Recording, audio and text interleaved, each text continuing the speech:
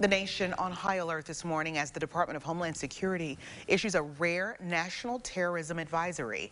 DHS warning that violent extremists, right-wing militants, and lone wolves could mobilize to incite or commit violence. Officials warning they may target elected officials and government facilities, feeling emboldened after the January 6th Capitol riots.